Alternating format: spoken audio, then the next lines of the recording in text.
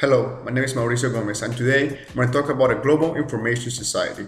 A global information society is broken up into four parts. The first part is the creation. You have to create something. An example of this would be a set of instructions or a Word document.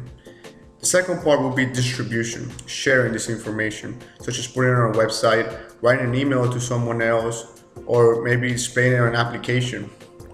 The third part is the usage, gathering this information, doing some data analysis on this information for marketing or other purposes. The last part of a global information society is integration and manipulation. Some examples of integration and manipulation would be matching patterns, replacing text, or comparing multiple values. The whole purpose of a global information society is to gain a competitive advantage. The responsibilities of an information professional can fall under any of these three categories. The first one is preserving. An example of preserving will be updating a database or a website or an application to make sure the information on it is concurrent and up to date.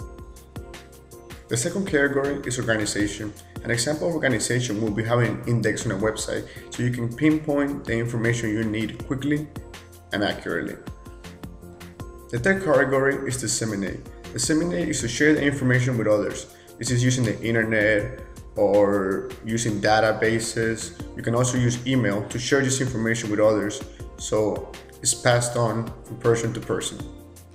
Information professionals will not have one type of role or set of skills, but in fact have a number of specializations. And those are the factors that make up a global information society.